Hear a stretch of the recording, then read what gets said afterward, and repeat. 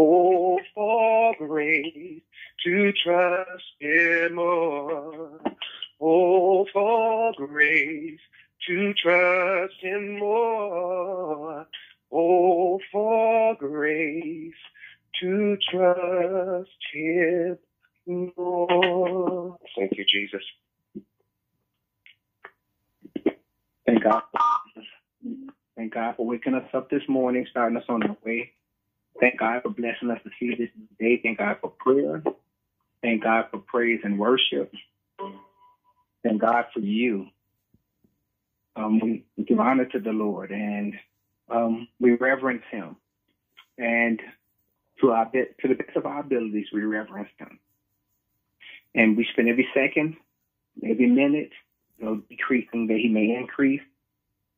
If you have your Bible, and you should, turn with me to Luke, the 10th chapter.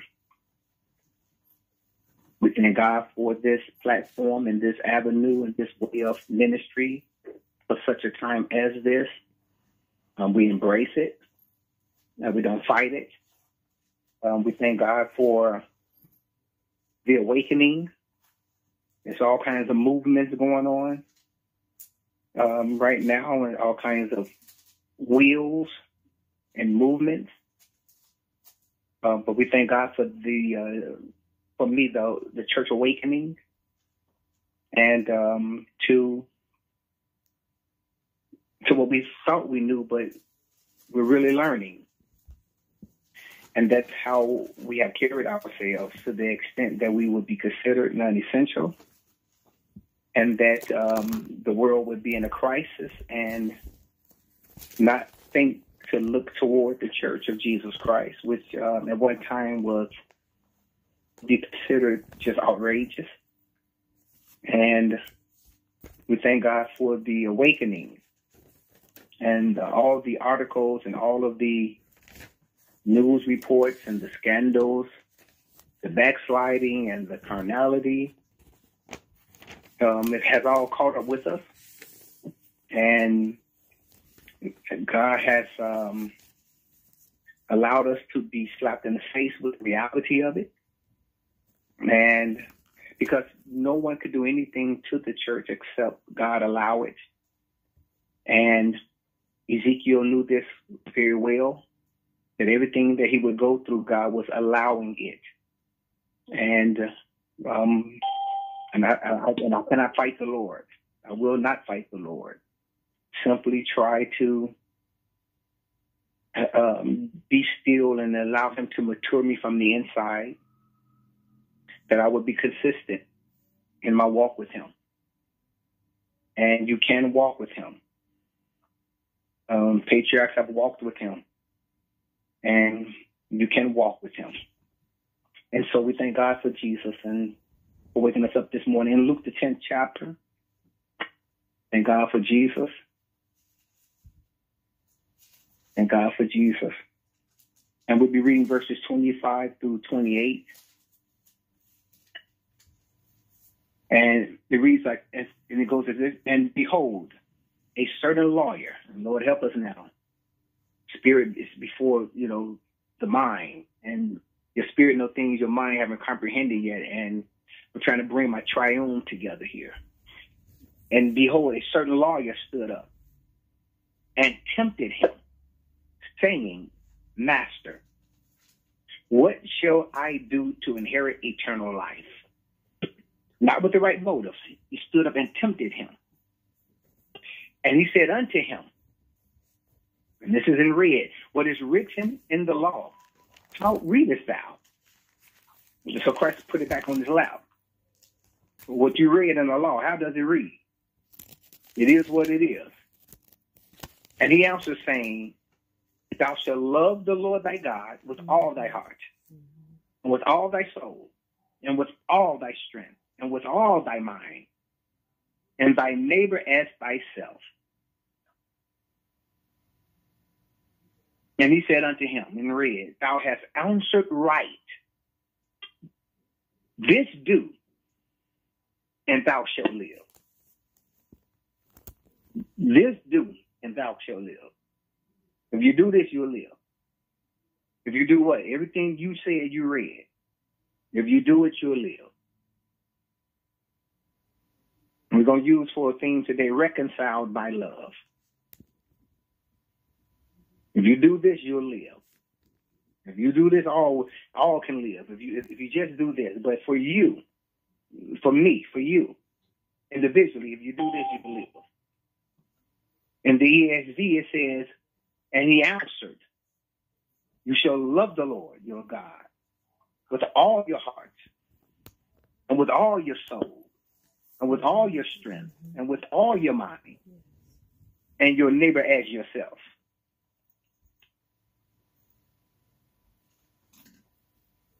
And so he forces us, as we have to reconcile so many things, this is just another one. And he forces us to look at not just COVID, not just flu, not just economy, but he forces the church to also look at the shape that the world is in. And much of it falls back on the church lap. It's almost like what I always tell my daughter, that people run from the Lord. When people run from the Lord, when they get into hard times and into certain situations, they come and drop it back on the church lap. When they backslide and leave the Lord, when they go through things, all of a sudden they come to church and they want everything to stop to fix their mess. And it always finds its way back on the church lap, back in the church house. I'm going to do what I want to do, say what I want to say, live like I want to live. But when push comes to shove, it all falls back on the church. And we believe how many people have showed up at the church or showed up at my house unexpectedly at all times of day, all times of the night, because need drives you past your logic. And when you have a real need, all you want is answers, and you don't care what time you get them and how you get them. You wouldn't believe the people who would just show up at your church or just show up at your house when they're in trouble. It's happened many times. And so so many things have to be reconciled with the church of Jesus Christ. I don't know about the Christian, but I do know about the born again believer. And when you look at little, Paul describes it in 1 Corinthians as this: love is patient and kind. Love is not envious or boastful or arrogant or rude. Paul looked at it and said, love is none of this. It does not insist on its own way. Remember, we said love gives and keep on giving, where lust take and keep on taking. You want to know if you're in a love relationship or a lust relationship, just look at is it giving or is it taking? Love gives and keep giving. Love will give until it give out. Lust will take until there's no more to take. And then some people have the nerve to lust and love. They want to give all they have and take all you have. But love never insists on its own way. It is not irritable or resentful. And don't get this mixed up with the people who just have a habit of saying, you irritate me. Now, there's an irritation that go past that. That's a purpose irritation. Some folk irritate you just by waking up in the morning, just by how they yawn, how they laugh, how they breathe. I mean, you look at the one next to you and they say, what can you do about that? But there's a real irritation, an evil irritation, a resentful. Paul said it does not rejoice in wrongdoing. It's nothing to rejoice in punching somebody who walking down the street who for no reason, just to see if you can knock them down. There's no rejoicing in that. There's no rejoicing in taking people's savings and breaking in windows. There's no rejoicing in breaking in cars. And there's no rejoicing in that. What are you rejoicing in? He said, but rejoice but love rejoices in the truth. He said love never ends. You rejoice in the truth and it never ends. So he describes love in that manner. He's allowed by God. Remember, the Bible is written by holy men under the inspiration of the Holy Ghost.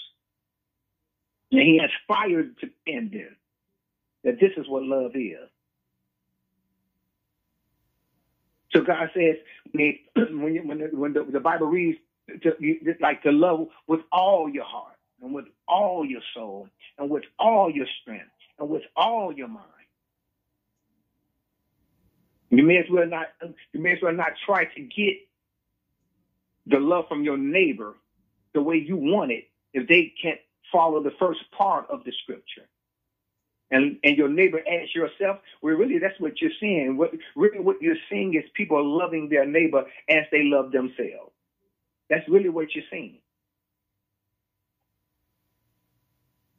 It's just minus the first part of the scriptures.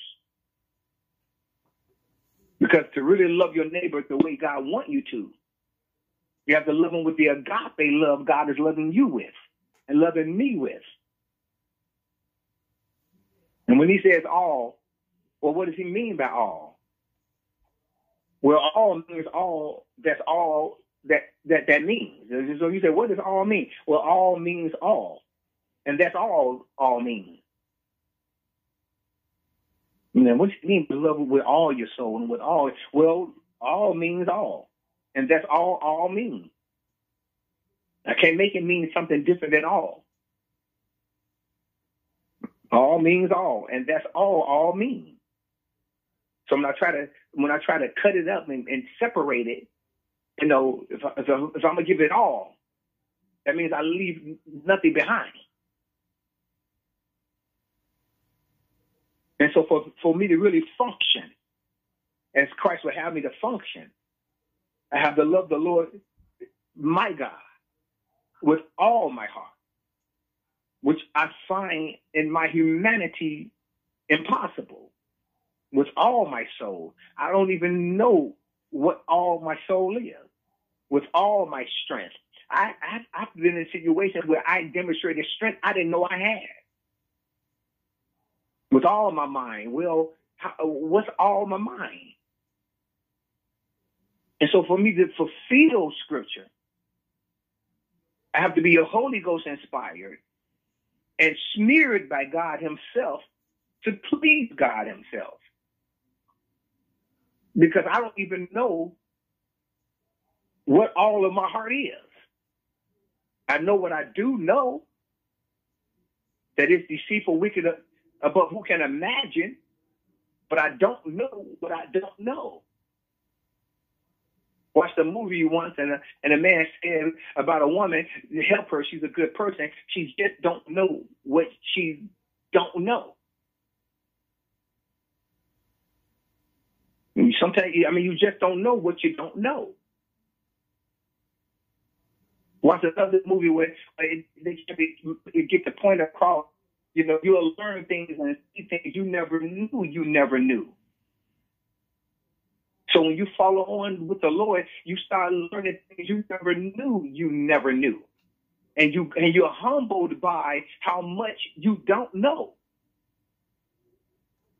Not boastful, you're humbled by it.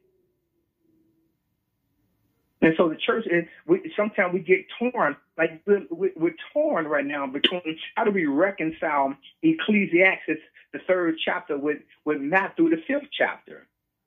Now, how do we reconcile with blessed are the peacemakers? For they shall be called the children of God. How do we reconcile blessed are ye when men revile you? You know, just smear you and lie on you and talk about you and in a derogatory way for no reason and persecute you. And shall say all manner of evil against you falsely for my sake. Like, how do we reconcile that with also the understanding that to everything there's a season and a time to every purpose under the heaven? It's a time to be born and a time to die, a time to plant and a time to pluck up that which was planted. A time to kill and a time to heal. A time to break down and a time to build up. A time to weep and a time to laugh. That's one thing they get on my last nerve. When it's weeping time, laugh. Why are we laughing? When it's laughing time, why are we weeping? Some people, they're going to get it backwards no matter. If there's people, when you say stand up, they sit down. When you say sit down, they stand up. But when it's a time to weep, it's a time to weep. When it's a time to laugh, you don't want to miss that moment. You want that time to laugh. You need it. It's a time to mourn, and it's a time to dance. And that's easier said than done. Because it's hard to get a dance out behind a mourning, a real mourning. Mourning in your soul. And then for God to say, but the day coming when you're dance. A time to cast away stones and a time to gather stones together. A time to embrace. But right now it's a time to refrain from embracing. A time to get and a time to lose. A time to keep and a time to cast away. A time to rend and a time to sow. A time to keep silence. This ain't the time to be running your mouth on social media and running your mouth everywhere. This is a you.com moment. This is your personal relationship with the Lord type of moment. This quarantine has been about your own personal relationship and development in the Lord Jesus Christ. And then it's a handful of us that have been called to do that and minister to God's people as He leads. But the majority of people you're listening to are not called to do it. This is a call from the foundation of the world. It's not something you happen into. Real ministry is birthed out by God and it's established before the foundation of the world. There's a time to keep silence and a time to speak. Whenever I would be with people who were older than me and wiser than me, it was a time to keep silent. You had to invite me in a conversation. You had to ask me a question. And many times my response was, well, what do you think, spiritual father? Or what do you think, spiritual mother? Or what do you think, elder? About what you just asked me. Because when you're a sponge,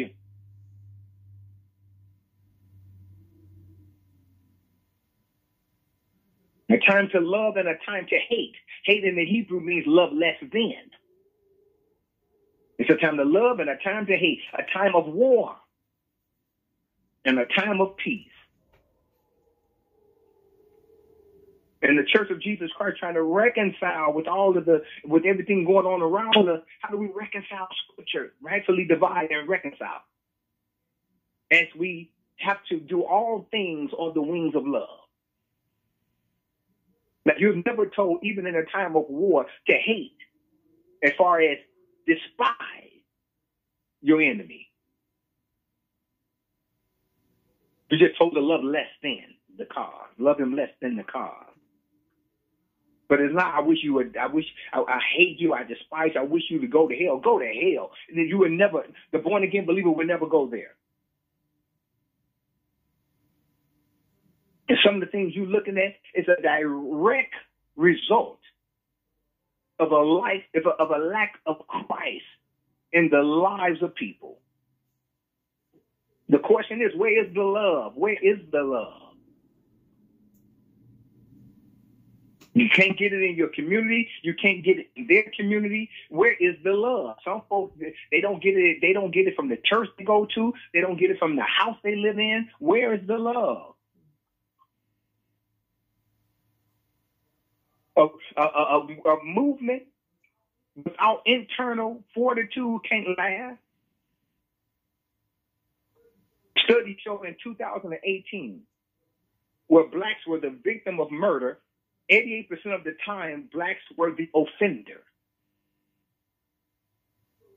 So does Black Lives matter, or does it only matter when someone else killing me? In 2018, 88% of the time of my people were killed. My people were killed by my people. As a matter of fact, from 1976 to 2005, 94% of the time black murders were performed by black people. 94% of the time from 1976 to 2005. As a matter of fact, this was the norm for over a century. When is it going to really matter? From 2000 to 2005, blacks murdering blacks was 3 times the rate of Hispanics murdering Hispanics, and over 7 times the rate of whites murdering whites. Where's the love? Where's Christ?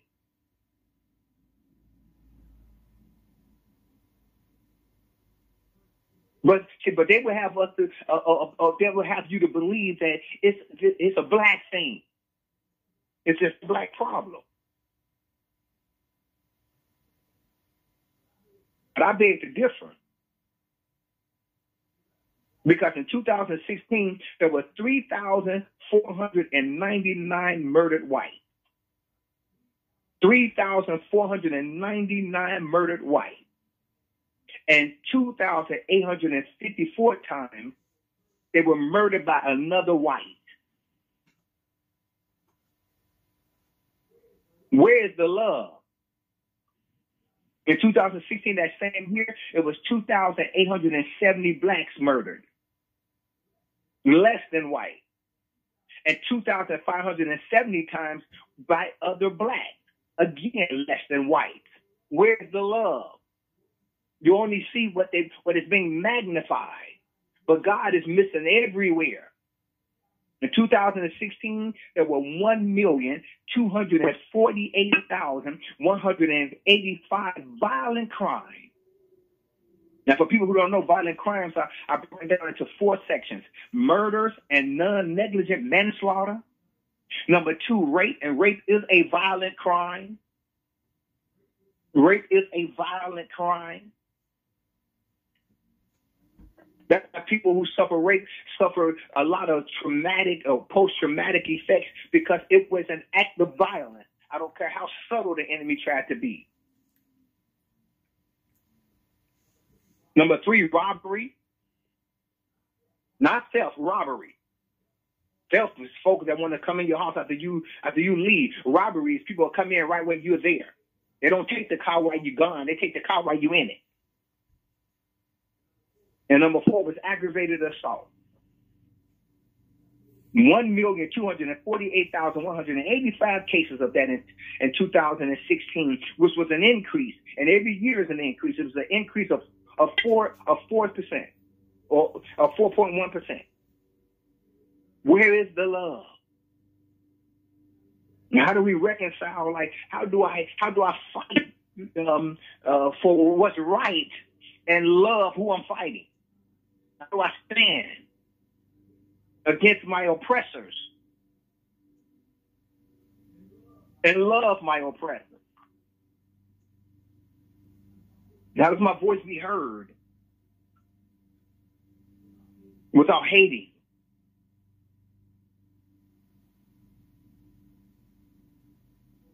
Well, one thing that's missing is that addicted love.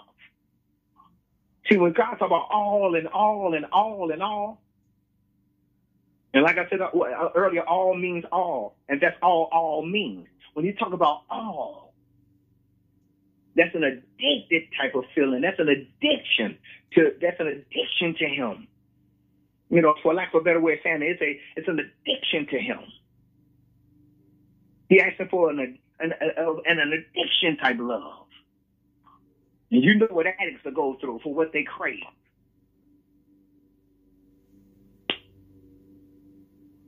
I was watching some recently, and they was trying to explain. It was trying to explain why a heart could be broken into so many pieces by who you love, or by who you've chosen to love.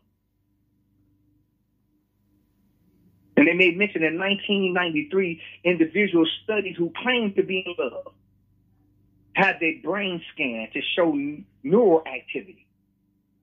The map showed vivid colors over the gray matter, indicating clearly that this romantic love phenomenon activates a flood of a dopamine in the caudate nucleus, which is the center of the brain, in exactly the same way that cocaine and nicotine affects the brain. Meaning that love is not an emotion. They said love is rather an addiction. They said, oh man, your brain responds when you in love, real love, the same way one craves cocaine and craves nicotine. When chemicals are released in our brains, we feel giddy and euphoric, so much to the point that we could be so in love that we lose the desire to eat or sleep. You know, that love that wakes you up at 2 and 3 in the morning to walk the floor, or that love that you go to sleep with the pillow wet from tears as you talk to the Lord, not about problems. You're not crying because of problems. You're weeping because of the love affair, because of the gratitude and being gracious and overwhelmed that what he has showed you about you, which would make the average person dislike you or think something wrong with you, he's loving you through it.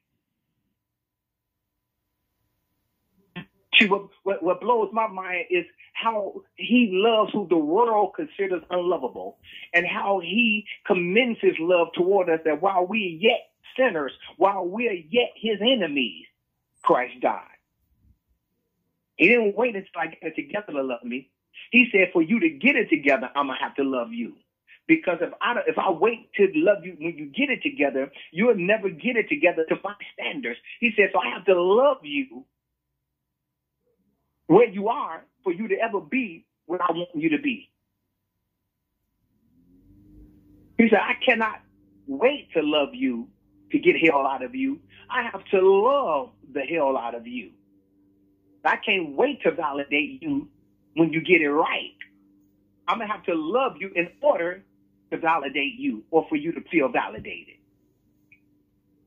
That's why people who really love the Lord, they're not looking for your validation. They're not looking for your pats on the back. They're not looking for your data boy, data girl. They're not looking for you. Ooh, you such a wonderful preacher, prophet, singer. Like they don't care about those compliments. They're not doing it for that.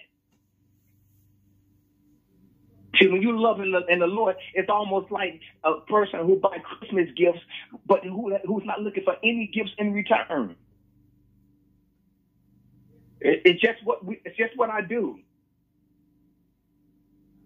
Not looking for anything back.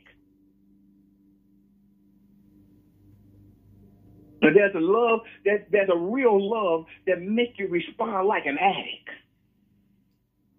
Well, I'm lost in love. I'm driven in love.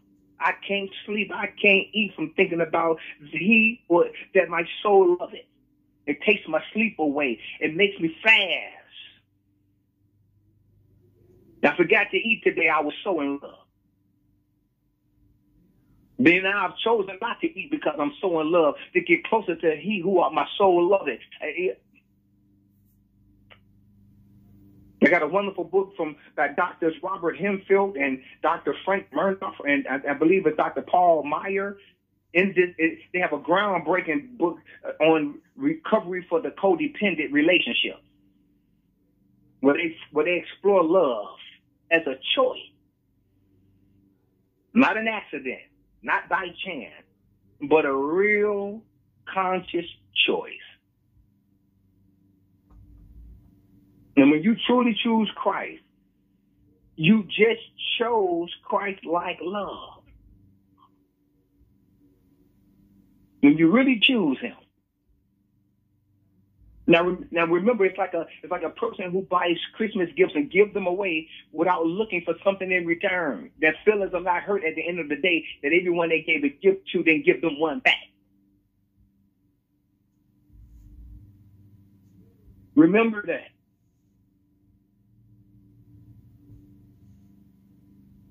It's not about, so in essence, when God calls you to love, he calls you to love people who he knows may not love you back. That's why you want to be careful who you choose in your inner circle for sure. You have an outer circle, an inner circle, and an innermost circle. Peter, James, and John were part of the innermost circle. The disciples were the inner circle, but the innermost was Peter, James, and John. You have to be careful of who you invite in that circle, especially in the innermost circle. Just be careful who you choose to love and to put in this circle, rather. Because you want to put people in this circle, if you can, that'll love you back. You know how hard relationships are with people in them that love someone who don't love them back? Or love is not reciprocated? And some people say, yeah, see, that's the kind of relationship I'm in. Perceptions are real to the person perceiving it. Prove it. Because some people, it don't matter how they love, it's going to fall short with some people. It don't matter how they love, it's going to fall short with some people. It's almost like I can get a couple in my office and she spend too much time with the kids. Then the next couple come in, she don't spend enough time with the kids. And you would think that, man, he needs to be with the person that just loves. But if you swap them, they'll find fault with that. If you switch them, good. You go marry him and you go marry her. You with the wrong people. They'll find fault. They're gonna find fault with that. It's almost like damned if you do, damned if you don't. See, he forget he got a wife while he's spending time with his kids. Okay, then the next couple come in. See, he forget he got kids while he just want to keep hanging out and spend time with me. What do you want? Because when it ain't real love, it goes into fault finding. Where folk constantly finding fault.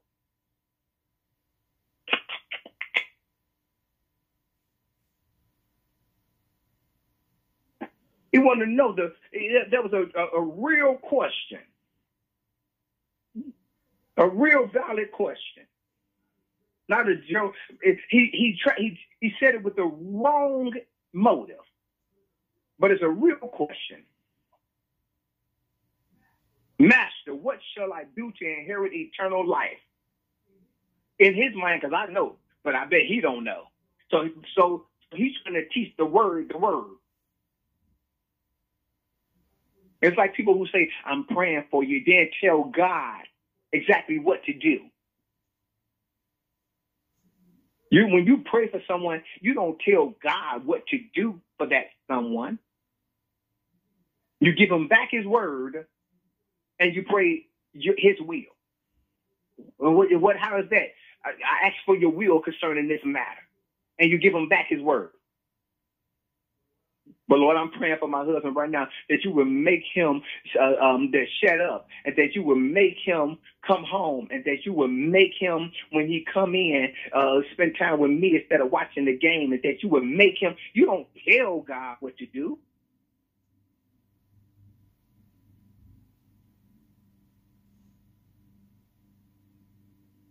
He's trying to teach the word before we pray.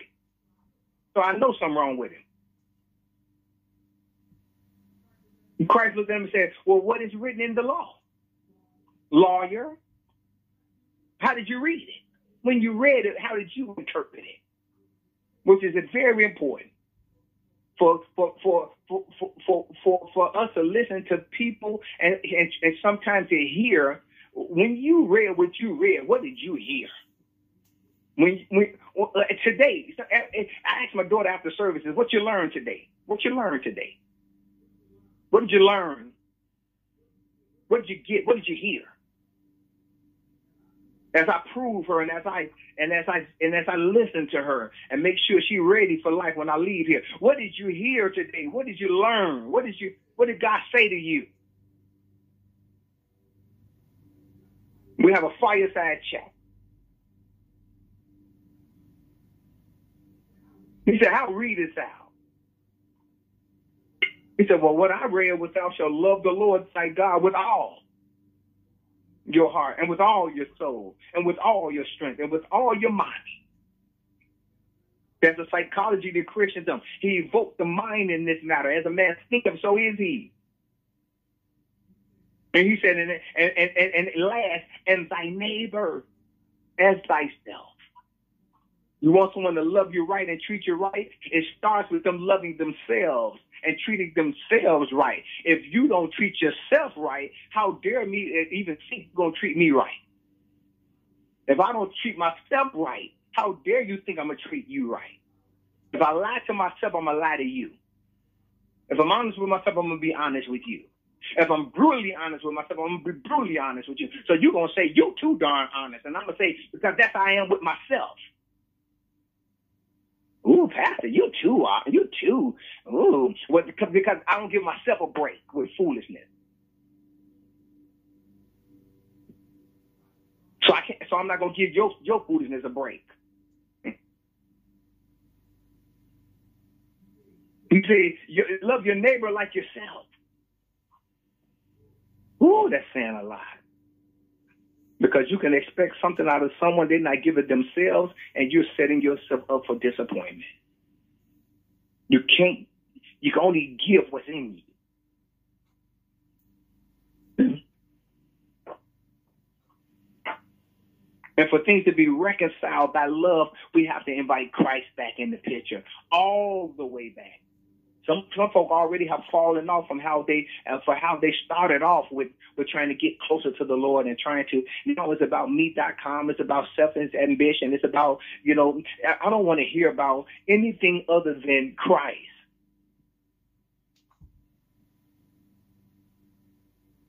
In times like this, people dying and struggling financially and race conflict. I don't want to turn on my news and see Dwayne Wade and his unclean wife with his wannabe girl son prancing around. This time for seriousness. There ain't time for perversion to take center stage. But that just show you the mind of America, especially the mind of black people. Who cares about your prancing son right now? While Black Lives Matter trying to have a movement, COVID killing folk, economy crashing. Who cares about a prancing, switching wannabe?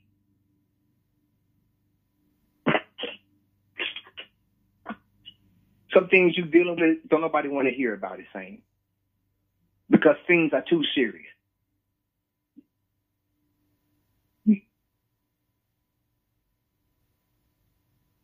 They're too serious.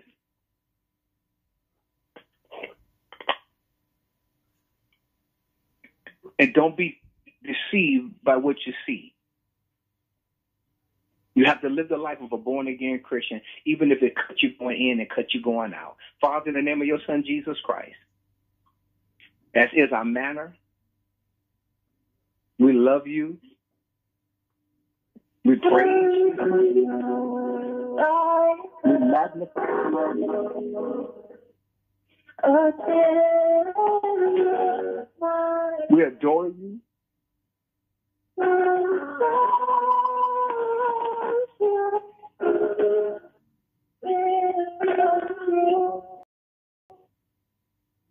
We let every member of our body see you.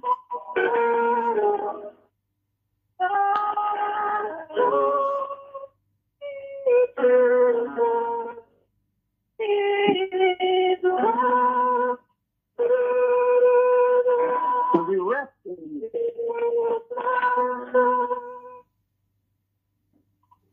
What can we do right now other than rest in you?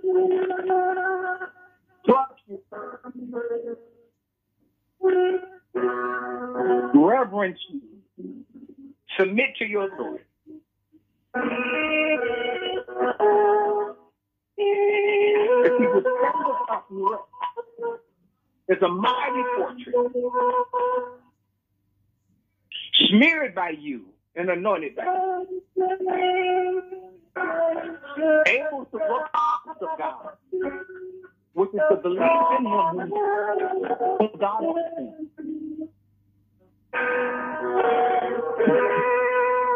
And just watch him bring us back to importance and prominence.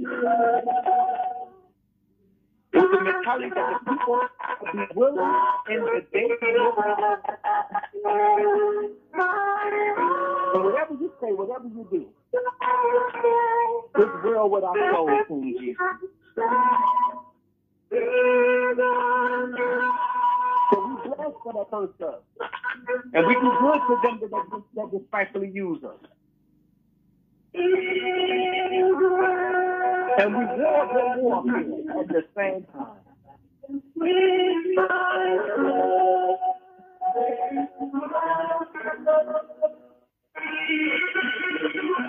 pray for the anointing. We pray for the anointing. We pray for the anointing. The very smearing of you. We pray for the anointing. We pray that lost souls would come back to you in times like these, that people would turn back to the Church of Jesus Christ.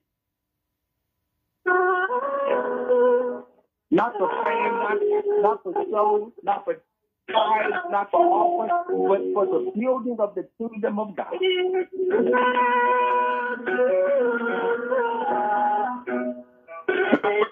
Every leader who stands on the wall and refuses to come down,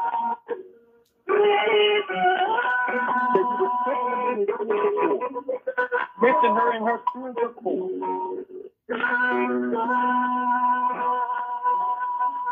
And let no weapon formed against them prosper.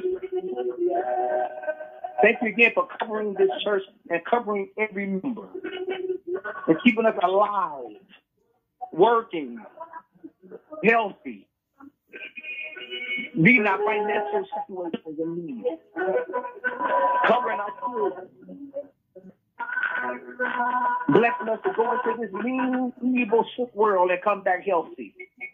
Healthy not just from COVID, but healthy from hate, healthy from bigotry, healthy from looting, maintaining our testimony.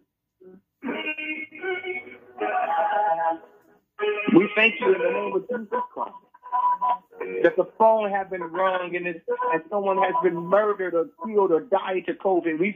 I have a right to thank you and to say I appreciate you and all that you're doing. In the name of Jesus Christ, we honor you and we reverence you. Anoint us on the fast to seek your face. Anoint us on this fast to seek your face. Anoint us to get closer to you and to be mindful of you. Mindful. In the name of Jesus Christ. And then give us an appointed time to come back out. And we dare not rush into Jesus.